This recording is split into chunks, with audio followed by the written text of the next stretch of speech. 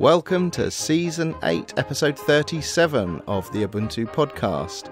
It's a windy Tuesday on the 17th of November, and we're going to discuss what's been going on in the community.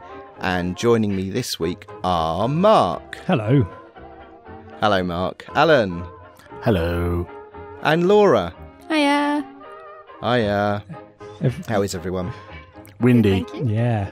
Try not to blow away. How's everyone's internet holding up tonight? No, I had chili for tea. My internet seems dear. fine, but then mine's in cables under the ground. Good. It looks like then we're about 50-50 as to whether this is going to work or not tonight. Shall we get once on with again it going to apologise in advance for for the blustery conditions? Yes. Let's do that. Whatever.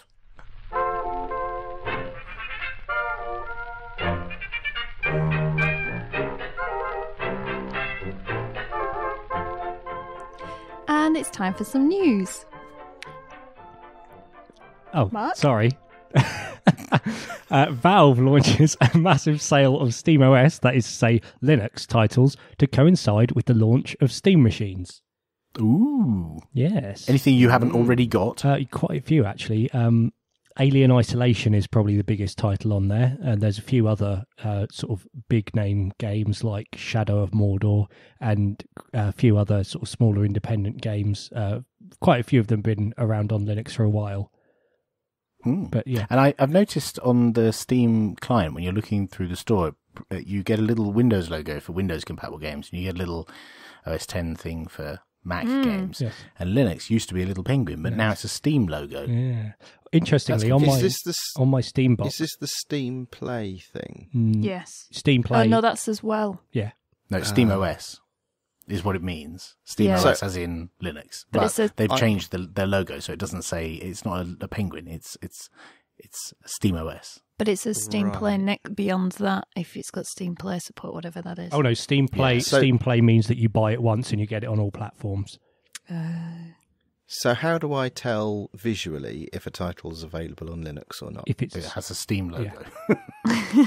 Right. Okay. So if it's got the Steam pistons, then it's good. yes, Or you just select the filter Linux and just trust yeah. that Well, everything the filter for Linux is called SteamOS Linux. In fact, on my Steam box, in big picture mode, by default, if you go to the store, it now only shows you stuff which you can play with your current setup, which is interesting. So it's, I think it's stuff which is controller, or in fact, no, now I'm using a Steam controller. It's probably not just stuff which has controller support, but stuff specifically that runs on Linux, unless I tell it not to filter. Cool. Okay. The first Linux ransomware program, Linux Encoder 1, has been cracked due to errors made by the creators when implementing the encryption algorithms. So there's now a free tool available from the antivirus firm Bitdefender that can decrypt the encrypted files that Linux Coder made due to the flaw in its design. That's cool. So what does this do? Is it like the things that pop up from dodgy downloads that say, haha, we've encrypted all your files, you have to phone us and give us loads of money over Bitcoin or whatever, and we'll unlock that kind of thing? That is exactly that sort of thing. Yes. And does it infect clients, like desktops? Yeah, I believe so. Wow. But yes, We really have arrived. You do have to run it as root. You do have to run it as root, however. So it's not like, it's not quite like Windows where you click something and it silently happens in the background. You have to interact with this thing. And, So you have to, detach it from your email, UU decode it, run it under sudo, and then add yourself to the right group. And You have to really want to have all your files encrypted. and then if you've jumped all through those hoops, then you have to hope that the malware authors actually know how crypto works and haven't used a predictable key, a seed for the encryption. One which is no less on the date of the files which have been encrypted. Exactly. Indeed. Ooh. Cool. In hardware news, and also Ubuntu in the Wild news, NVIDIA has launched the Jetson TX1 module. I don't think they're going into space with it. It sounds like it. It's designed to power artificial intelligence. It says AI in brackets there, for those who didn't know that, and provide machine learning in autonomous robots and drones, to be central to advanced driver assistance systems and be an ideal solution for mobile medical imaging. Ooh, that sounds like a, what are they called? Not a tricorder. What's the thing that they used? Tricorder is what you're after. Was it a tricorder? Yeah, that would be cool. Yeah. It's claimed that thanks to the powerful components, the Jetson TX1 is the first embedded computer module that can learn to recognize objects or interpret information. Ooh. I call lies. Lots of things interpret information. I can write a bit of Perl interprets information. That's hogwash. No, it interprets data. Okay. Still, information's data. Yeah. Quite a sophisticated board, though. Yeah, it's got quite a lot of stuff on it. I'm not going to read out all the specs, but it's like a decent ARM A57 CPU, Maxwell GPU, 256 CUDA cores, 4K video encode and decode. So lots of I/O, lots and lots of ports and a capability to plug lots of different things into it. So, yeah, it's an interesting device. Yeah. I guess people are prototyping with it now with a view to it being embedded or something based on this being embedded like further on down the line. I think most of their potential clients are in automotive and things like that. Right. So like the Teslas of this world in the future might have this kind of stuff with all the Google self-driving cars. I guess they're aiming for the next generations of those. Yeah. Interesting seeing automated driver assistance systems as an actual non sort of derivative name for self-driving cars. I wondered, because when cars first came out, they were called horseless carriages by some people. I've been wondering what is the actual name that people are going to call self-driving cars once they stop calling them self-driving cars. Well, we can exclusively reveal it's ADAS. Or ADAS. That's the my friend Steve used to call them personal transport modules. That's what he used to call his car. I spent the weekend cleaning my personal transport module. In the aviation industry, we refer to passengers as self-loading cargo. Nice. Brilliant. Anyway, moving on. The Raspberry Pi Foundation and Code Club have merged. So Code Club's a volunteer-led charitable organisation that runs after-school programmes to get children coding. And I think, Alan, you've done stuff with Code Club? Yeah, we interviewed one of the original founders about 2 or 3 seasons ago. And yeah, I did a bit of Code Club at a local school. It's interesting. It kind of makes sense because Raspberry Pi, they want to be in schools, they want to be in education, and Code Club, are doing that kind of thing. So it's kind of a match made in heaven, I guess. Is Raspberry Pi Foundation a separate sort of educational bit from the manufacturing side of it? Oh, Martin knows all about this. Well, I wouldn't say I know all about it, but I did have a conversation more than with us. Ben Nuttall at OggCamp about it. Oh, right. And there are, it's one organisation, and as far as I understand it, there's sort of 2 divisions of the organisation. And there's one part where they sell, sort of design, develop and sell their hardware, and then the money made from those hardware sales then get funneled into the educational mission of the Raspberry Pi Foundation. So there's one part of the company making the money, and then there's another part that's doing the whole education and outreach piece that spend the money. Right. And that's the basic sort of structure of the organisation. So I guess that the making money bit will be funneling money into the Code Club now in order to help with that education and outreach sort of mission of the foundation. Which sounds like an ideal setup to me.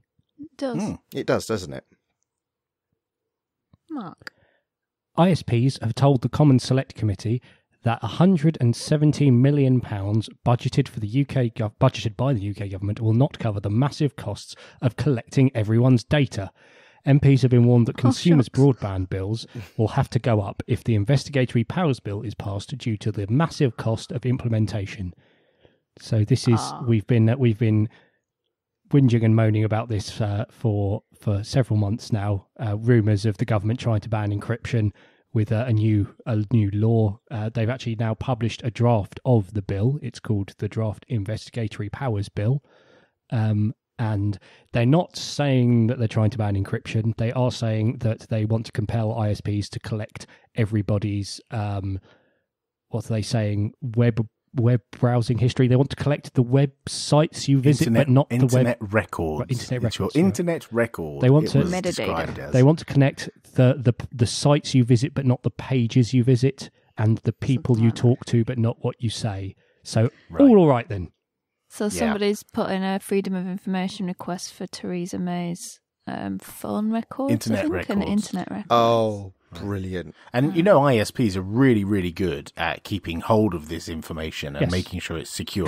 Because we haven't had any stories about ISPs losing customer data. I feel confident. Good. Or any company at all. I was going to say, I seem to remember in the not too distant past an ISP losing all of their customers' email forever and for always.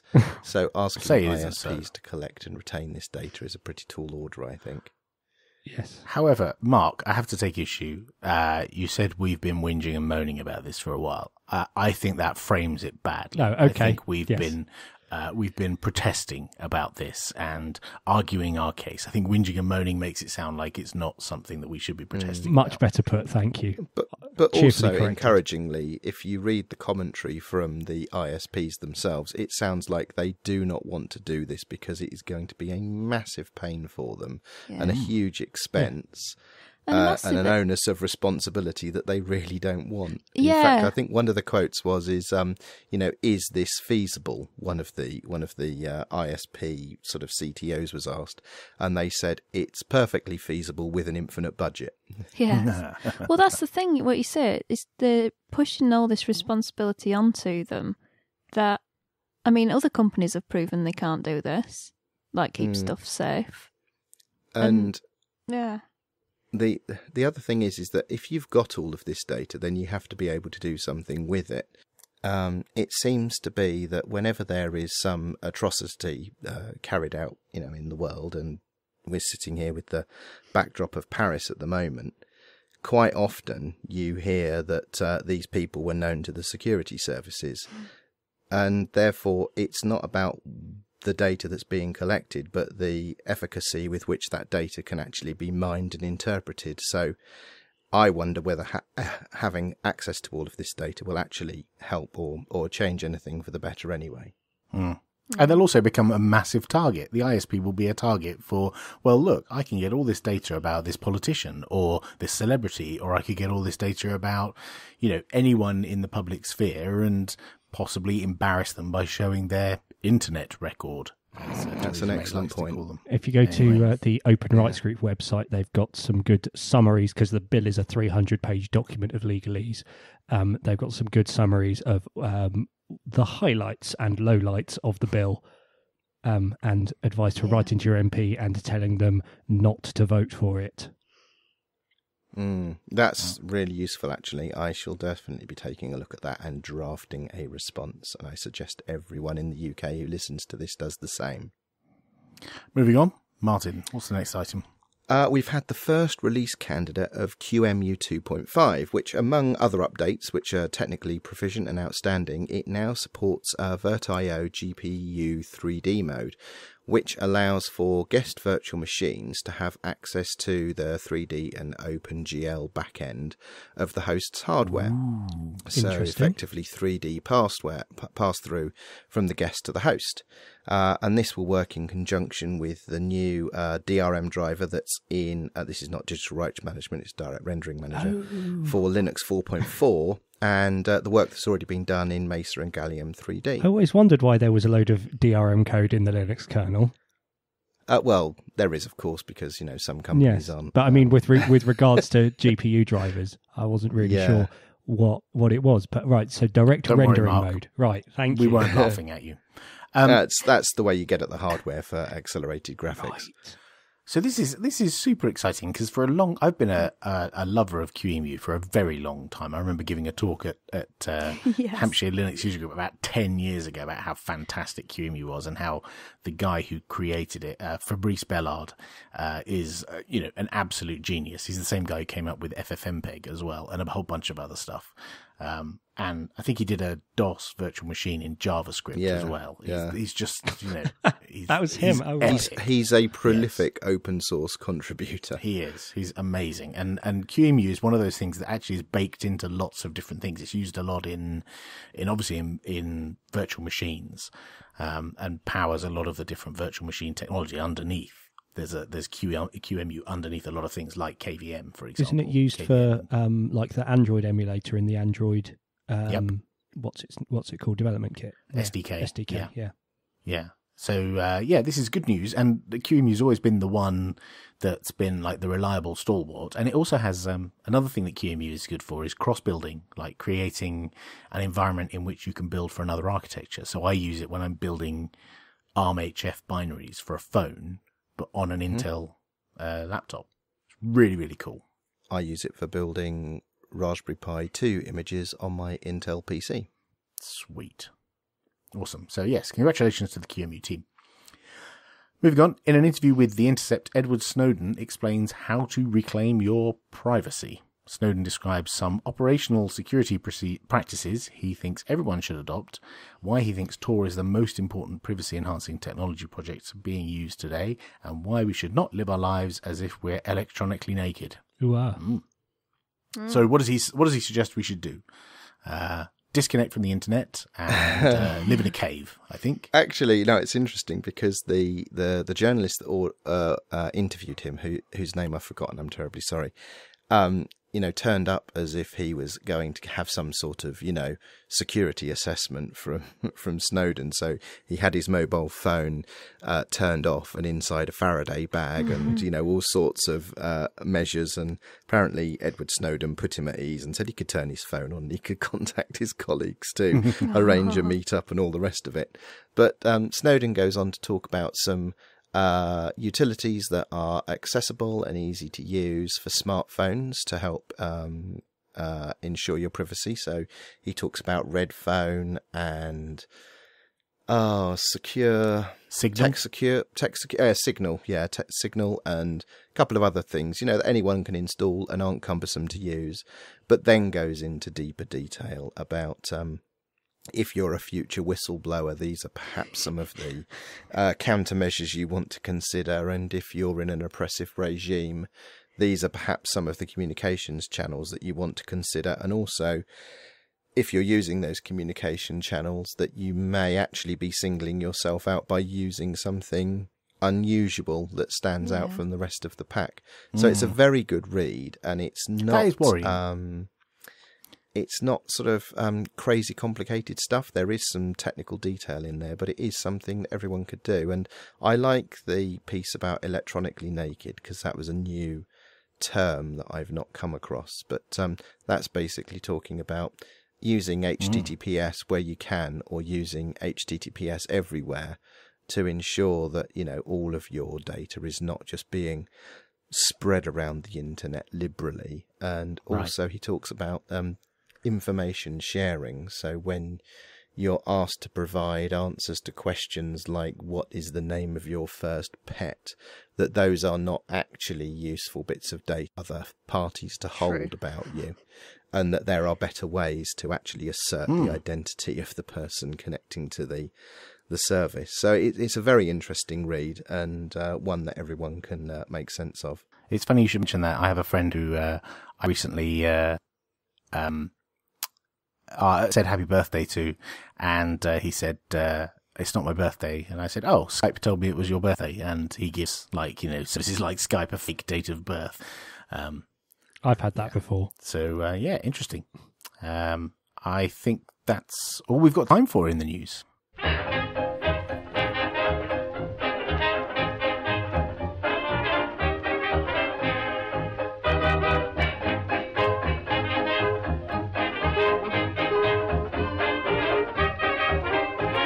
time for the community news and events.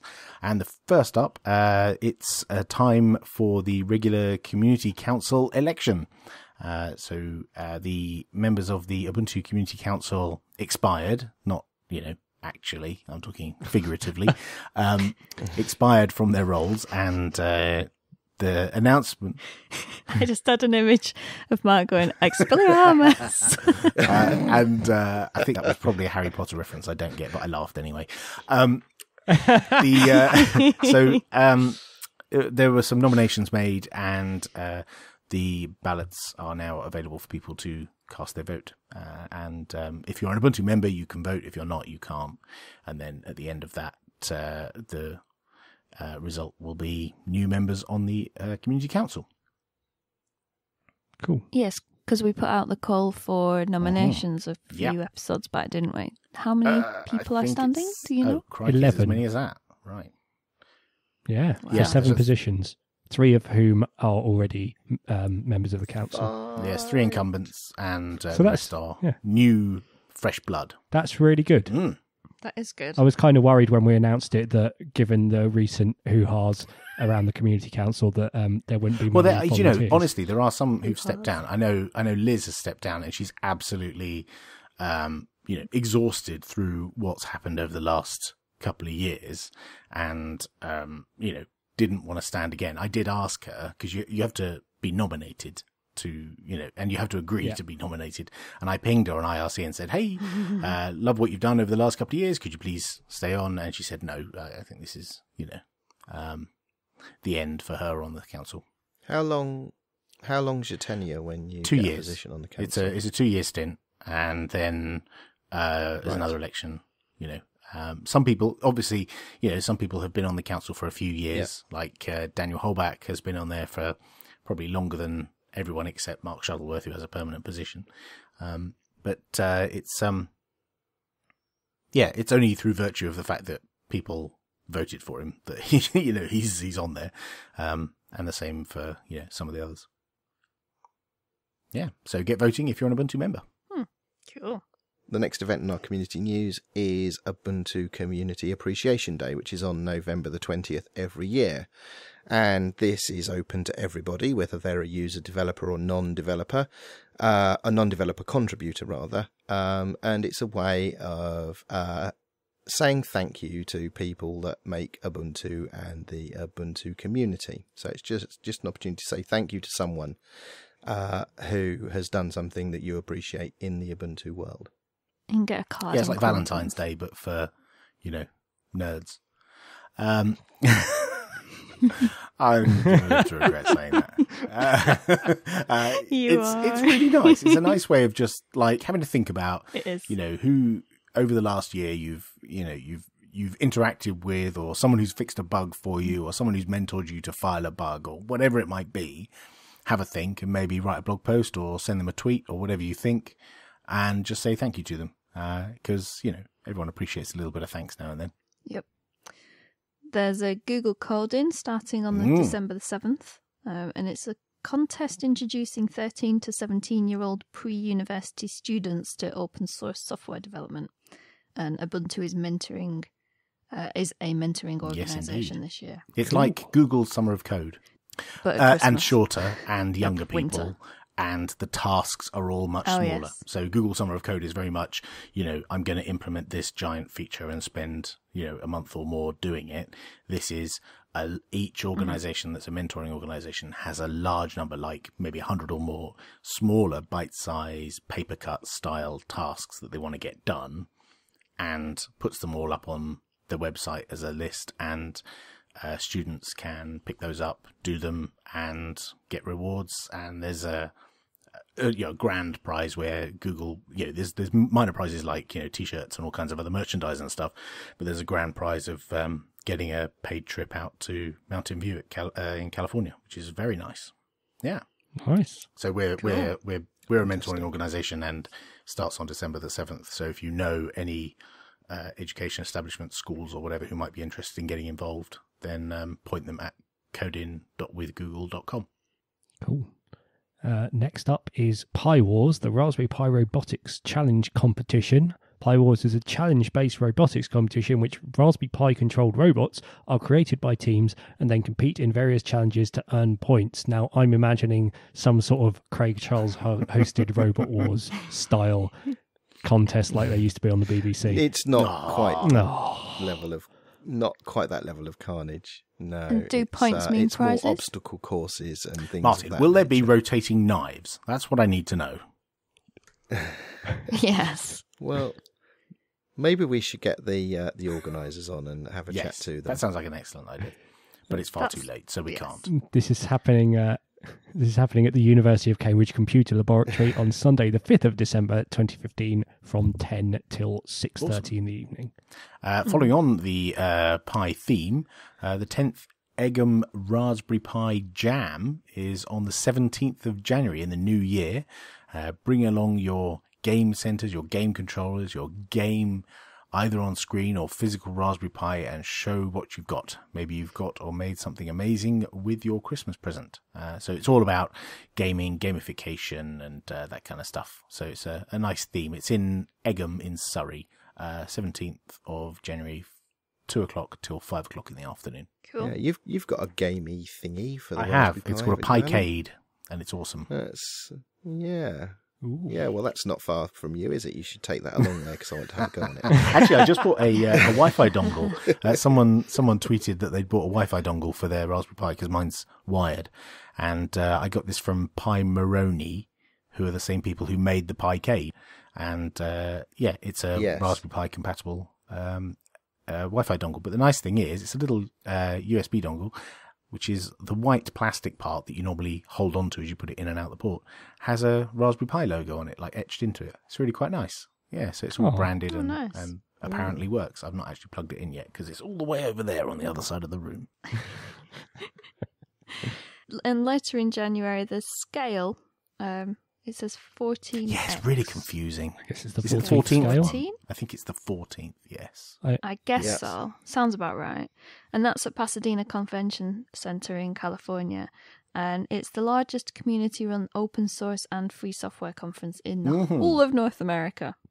Wow. And I think we met some of the Scale guys at Lug Radio Live USA. Yeah, there's quite a large contingent of Linuxy people who go there. Like they say, it is the largest, Yeah. We're having an UbuCon, I think we mentioned last time, immediately before Scale. Yes. So some of us Ubuntu types will be out there for the days before Scale, and some of us might be staying on for Scale as well. And lastly, the last event is FOSDEM 2016. FOSDEM is a free and non-commercial event organised by the community for the community, and the goal is to provide free and open source software developers and communities a place to meet. And this is happening in Brussels, in Belgium, from the 30th of January to the 31st of January 2016. Yeah, busy old month in January, isn't it? Who's going to go this year? Yeah.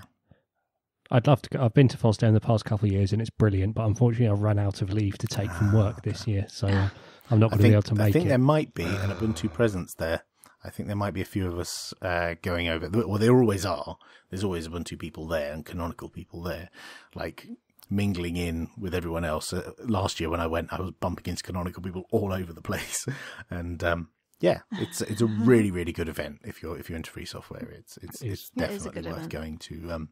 It's at their university and there's loads of rooms and loads of different tracks. It's very difficult to have a period of time throughout the day where there's not something interesting to go to. Yes. And everyone seems to go there. Like everyone I know from the open source community, I'm just sort of walking down a corridor trying to work out where I'm going next, and I'll suddenly realise that I've just seen someone I know walk past, and then I turn around and they're lost in a crowd. And then I turn back round and someone else is in front of me. Is that like, it's really is it like the Matrix with with the lady in the red crazy. dress? It's like that, isn't it? Yes, exactly. Yes. Awesome. Yes. I think that's all of the news and events for this week. Thanks. We love getting your feedback, so please send it to us. Even the pointlessly mean stuff makes us laugh a little bit. If it's short, tweet us on @Ubuntu Podcast. If it's less short, but please no essays, email us on show@ubuntupodcast.org. Or you can leave a comment on the relevant show notes on our website, ubuntupodcast.org.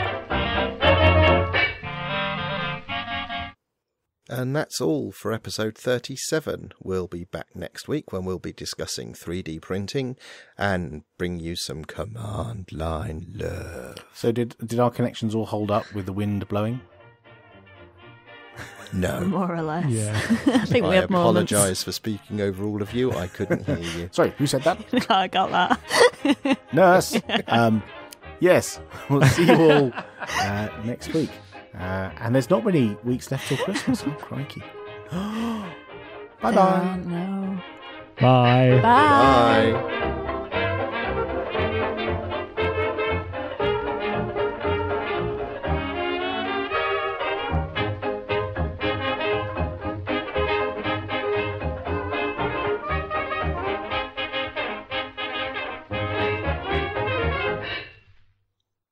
Windy Miller, anyone?